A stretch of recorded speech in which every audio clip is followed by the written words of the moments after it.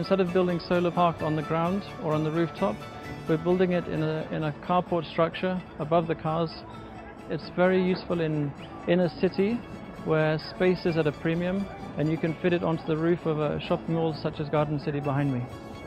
When the sun's shining, the solar panels are producing electricity which feeds into the shopping mall, and this can be used by the lights, by any of the tenants, by the escalators. This is a hybrid system, which means that if there's a power cut and the diesel generator is running, the solar can offset some of the diesel power, so essentially offering a saving. One of the key benefits is the speed of deployment, especially relating to solar carports. Once the carport structures were all constructed, to put on all the panels, which was 3,364, it took a matter of a couple of weeks, which you can't find in any other technology. The way it benefits the shopping mall is it provides security for part of the power supply going forward into the future.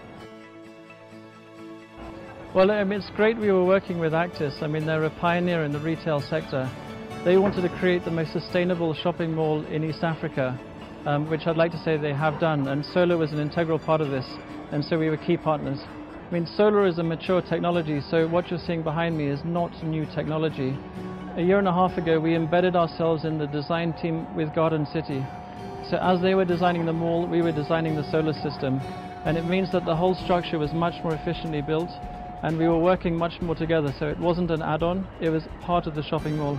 And I think that means that we've produced a much more efficient system in a timely manner. Companies should partner with Solarcentury for a number of reasons.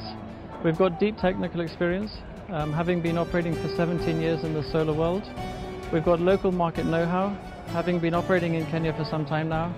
And we've got parent company backup in London, where we have 200 people in the offices able to help service every need that we have here. So really, I suppose the question is, why wouldn't you partner with Solarcentury?